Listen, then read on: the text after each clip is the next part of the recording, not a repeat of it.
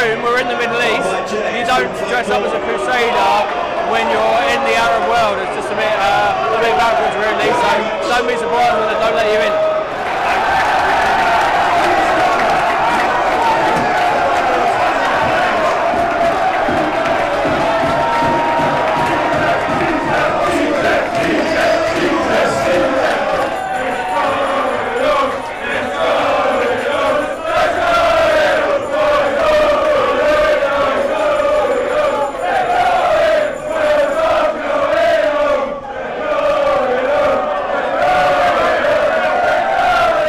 Let's be honest, you know, we're out in Qatar, we need to respect local cultures at the same time.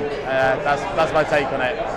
Draw, and we win the game tonight, then we'll win the group, so that's absolutely buzzing. To be able to watch us win the group tonight, and then watch us knock out Wales next week, then yeah, we're absolutely buzzing with that, yeah. It's very interesting because it's obviously, we've flown 7 hours to be here and we're in an English pub full of English fans, so it just feels like being back at home, but I have been getting out and experiencing local culture, which for me is what the tournament's all about, is trying to really see the full picture as well.